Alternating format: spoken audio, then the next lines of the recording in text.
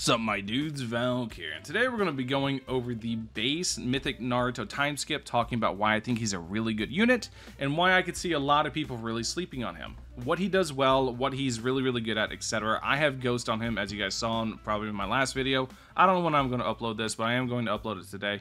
And I think he's a really good unit. He's a dual guardian, so what that means is that he's a tank. And you can see his defense stat is through the roof. He has really high defenses, especially compared to like a glass cannon like Aizen. He has very high defenses. So with Ghost, that's going to give him additional evasion properties, which is going to be really good. He's going to have 7 evasion. Aizen has 13 evasion because he has Ghost. Yeah, this Aizen also has 13. 10 evasion naturally, but you can see he has 7 evasion. He's going to have 23 speed, where Aizen has 33 speed with Ghost.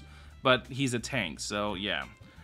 Main things he's got Rasengan, which is a 1-turn cooldown move, 220 magic. It hits really hard. He just doesn't have a high attack stat because, once again, he's a tank. Next up, we have Clone Rush. Fake out the enemy team, summoning shadow clones around yourself, increasing your evasion for the next 2 turns and chance to inflict confusion. This is really good. This move right here is the really good one. This makes him really powerful. Clone takedown, appear in front of the enemy unit, knocking them into the air and following up with a brutal clone combo. This one's okay, but it has a really short cooldown, so it does really good damage. And the last one, Imperfect Rasen Shuriken.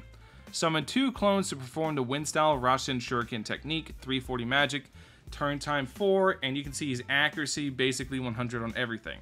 So what exactly does this mean? This means that he is a very tanky unit that actually manages to do some really good stuff.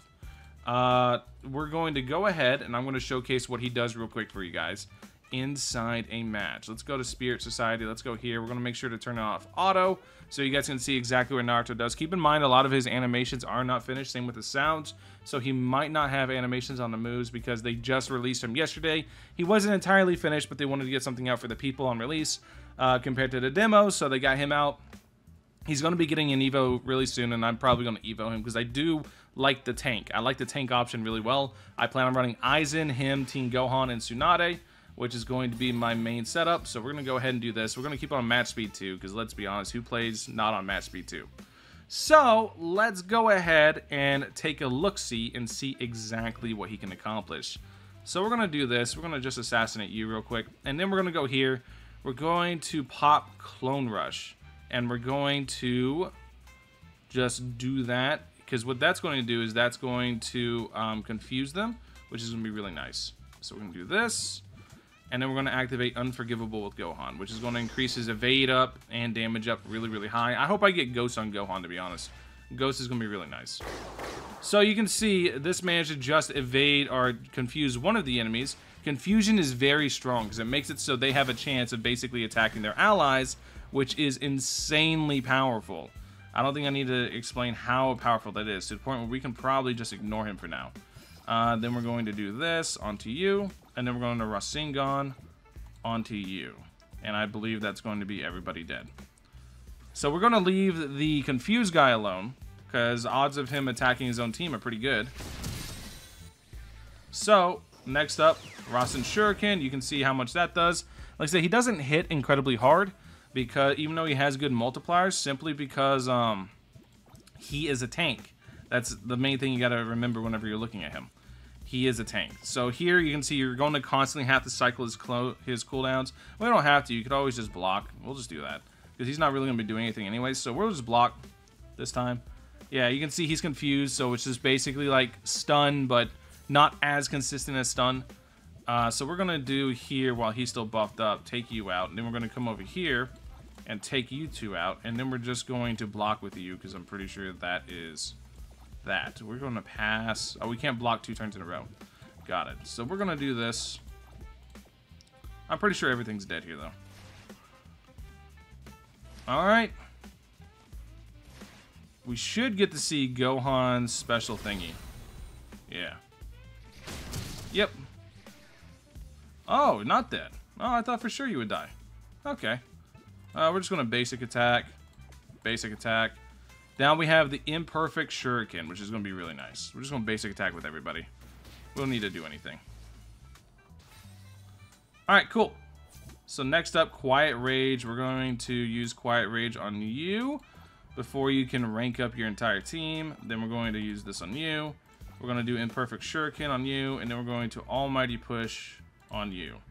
So now you're going to get to see what his ult does. It basically just, it's meant to do like big damage, but once again, he's a tank. He doesn't do big damage, but he doesn't take damage as well.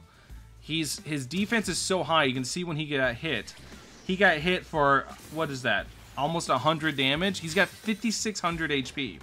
He's really good. He's going to be very slept on because he doesn't hit very hard, but his ability to just absorb damage, if you can have a way to force the enemy to target him, he's just going to absorb so much damage that he's going to have a lot of value in that regard.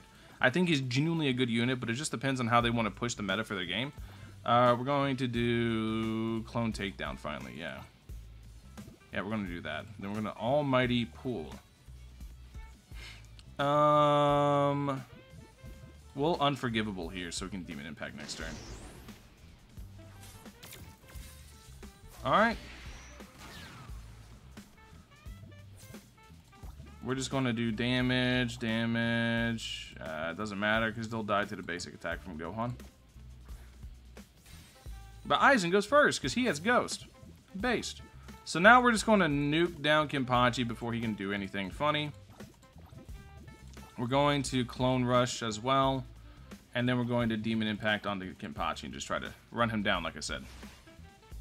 Yeah, there you go. You can see the confusion. Confusion's going to be really nice.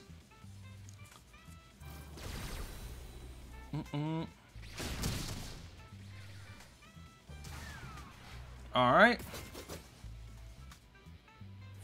So now we're going to Quiet Rage on top of Kenpachi. We're going to do this on top of Kenpachi.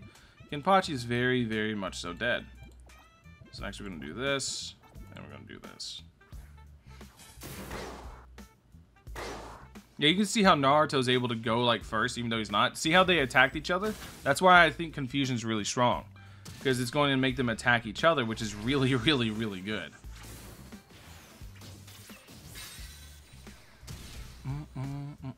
And there we go.